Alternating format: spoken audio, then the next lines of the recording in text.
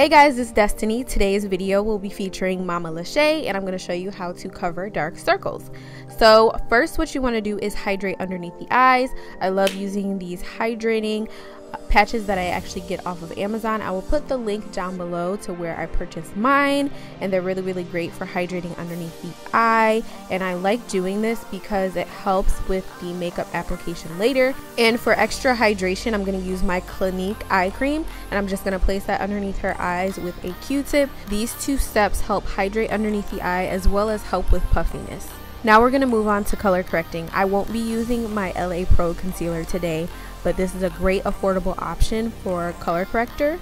I love this stuff and it's really full coverage, but today I'm going to use my Graftobian color correcting palette, and I'm going to mix these two colors because they suit my mom's skin tone a lot better.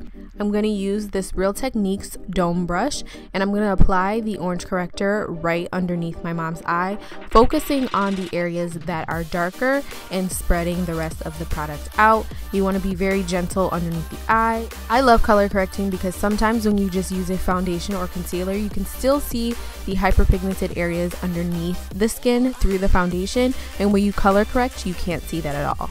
Anyways, now I'm going to take a triangular sponge and blend out that color corrector even more. This just makes it look more even, and this also soaks up some of the oiliness from the corrector.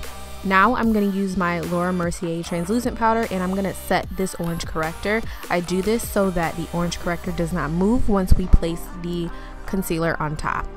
You can go in with your LA Pro conceal if you'd like, any foundation or concealer that matches your skin tone or is one shade lighter if you like.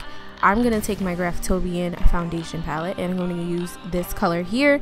I'm going to use a clean dome brush, another dome brush, to pat this color into the skin. I love using a brush for this step, especially a dome brush, because it gets right underneath the eye perfectly. If you were to use a sponge for this application, I feel like, or a beauty blender, the coverage would not be as good. Now I'm going to take my sponge and just blend out that color so that it's nice and even, just patting it into the skin, making sure the edges are nice and blended out.